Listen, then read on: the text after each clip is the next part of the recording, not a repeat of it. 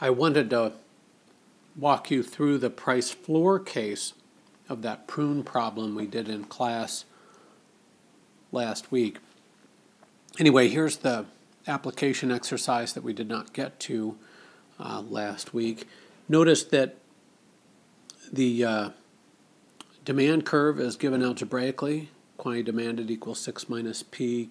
Quantity is in hundreds of millions of pounds of prunes per year. P is in dollars per pound. The supply curve is given by QS equals P over 2. And the problem asks us to find what is the deadweight loss. And off we go. I've given you a few choices. We'll get to that, but let's do the problem carefully, start to finish. So I've written out our supply and demand equations. I wanted to remind you just how to do the algebra here in the graphing in case you're rusty on these skills, as I noticed some of you were. Well, we know that the market equilibrium, if we're looking at a basic supply and demand problem, we know that equilibrium condition is that in equilibrium the quantity supplied and quantity demanded are equal. And that means that P over 2, which is the quantity equal to the quantity supplied by definition, is equal to 6 minus P. So I can add P to both sides. So I get 3P over 2, or 3/2 P, is equal to 6. And then I multiply both sides by 2/3.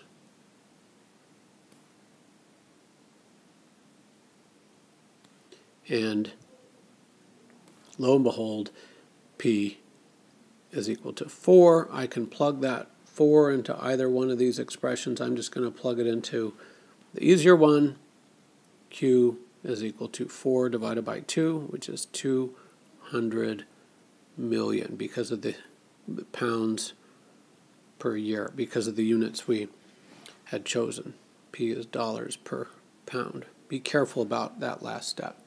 Notice just to double check your work, you can also plug the price into the other function, and you see that 6 minus 4 is also 2. And if you ever get a difference there, it means you made an algebra error. It's a good way to check your work. Just to remind you how to graph these things, I haven't gotten to the price floor yet, but I want to just remind you about basic skills. When we graph, it's because we use price, we draw price on the vertical axis, it's often easier to work with inverse demand curves, which is simply these same functions just expressed with price as the dependent variable. So P is equal to 6 minus Q. I'm just adding P and subtracting Q from both sides, and then I can multiply the supply curve, the expression for the supply curve, through by 2, multiply both sides by 2, and I get P is equal to 2Q. And I dropped my superscripts. I guess I shouldn't have done that. Anyway, then when we draw, we know we've got price on the vertical, quantity on the horizontal. Let's remember that's 100 million pounds per year. Price dollars per pound. We go to graph that, we know we've got these expressions, y equals mx plus b. So for the demand, I'm looking at a line that has a y-intercept of 6, and it's got a slope of -1, so it's going to have a x-axis intercept of 6, of course, 600 million pounds per year. And then my supply curve, there's no y-intercept, so that means this line passes through the origin. It's twice as steep as the demand curve. I've probably overdrawn the steepness of that curve, but it's approximate. So equilibrium price is 4. Equilibrium quantity is 2. And, of course, these are 200 million, and there we have it. Now, as far as graphically to implement the price floor, notice that by law, sellers can't charge a price less than 5. Sellers want to supply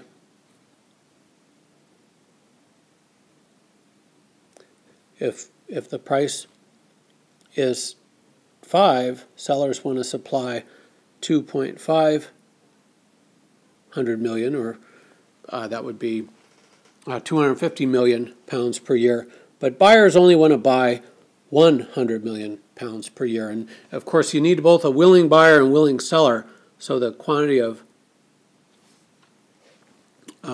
prunes sold in this market will go down. Now, deadweight loss, notice that at that price floor, we've limited the amount of prunes sold in the market, and selling one more prune would benefit buyers by more than it would cost sellers, and that surplus is not gained by anyone in the economy. And that's true for all those 100 million pounds of prunes that didn't get sold in the price floor case. So this shaded area is going to be deadweight loss, and we're going to need this value too, right, to get the height or the base of that triangle. I usually think about turning that triangle on its side and treating this vertical distance as the base. So I can plug 1 in for my quantity on the supply curve, and I find that the price is 2. So I've got a triangle with a base of 3 and a height of 100 million. I think, remember, I'm turning it on its side. Then our deadweight loss is equal to 1/2 times base. That was just 3 times height. That was 100 million pounds per year. All right, so what am I left with? 1/2 times 3 is 1.5. 100 million. I'm left with $150 million per year in deadweight loss. Let me go back.